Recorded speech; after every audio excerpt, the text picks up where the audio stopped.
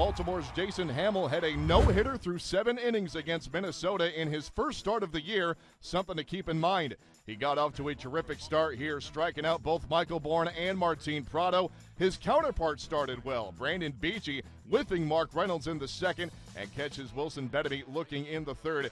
Beachy had yet to allow a base runner until walking Chris Davis in the fourth, and now we've got some trouble. Beachy in some discomfort as he asks for the trainer. He would then be removed from this game with right elbow soreness. Braves bullpen forced into early duty.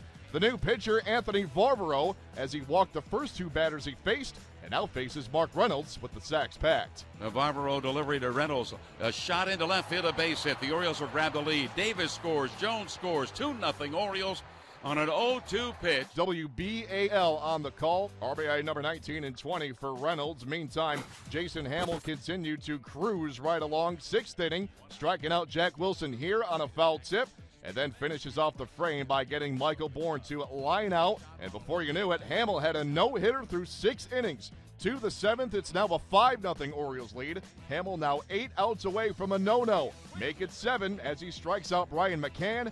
But after giving up a 2-out walk to Dan Uggla, it's Jason Hayward who steps up to the plate.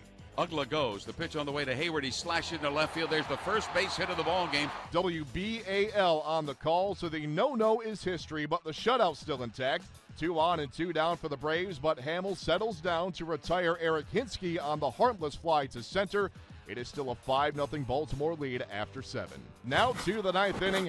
It is Hammel looking to go the distance and finish off his masterpiece. Just a 1 hit in the 7th inning, and that's it. Now here's McCann, and there's a shot back up the middle.